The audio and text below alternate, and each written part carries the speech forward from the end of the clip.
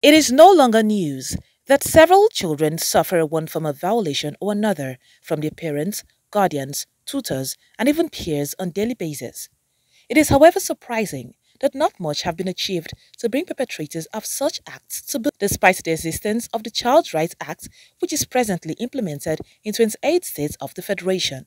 The situation, however, may have influenced the renewed calls as championed by the United Nations Children Fund UNICEF on governments at all levels to ensure that the Nigerian child is protected and allowed to enjoy all amenities and rights accruable to him or her. Entitled to their childhood, that childhood should be separated from adulthood, that children have certain basic rights as human beings. So the rights we enjoy, the rights adults enjoy as human beings should also be enjoyed by children. In fact, children need special protection in view of their vulnerability.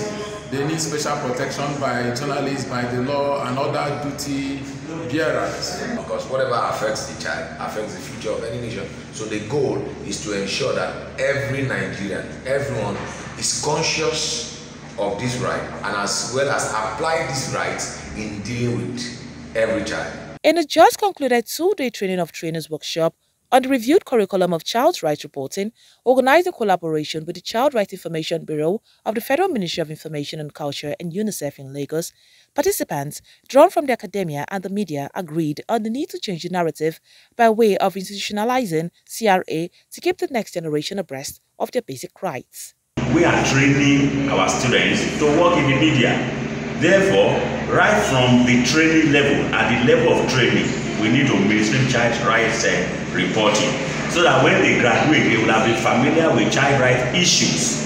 And if they now become journalists and media professionals, it will be easy for them to adapt and report child rights issues. One of such facilitators of the workshop, Dr. Uche Anone, indicated reasons why the media have not lived up to expectations in reporting CRA-related stories. If you look at our media landscape, you will find out that the media is doing its best.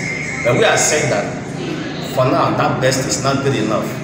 We know that the media industry faces a lot of challenges where I wouldn't say the media professionals are not empowered, but you'll find our peculiar media landscape where what constitutes news in other places may not necessarily constitute news for us. Just as Nigeria and other nations of the world observe the International Human Rights Day every December 10th, it is expected that such international celebrations cannot be said to have achieved its aim in the country, especially as abuse in all its forms are daily reality for many Nigerian children and only a fraction ever receive help. It is, however, imperative that the Nigerian government and relevant stakeholders in child protection services show greater commitment towards the actualization of the Child Rights Act. CNN News.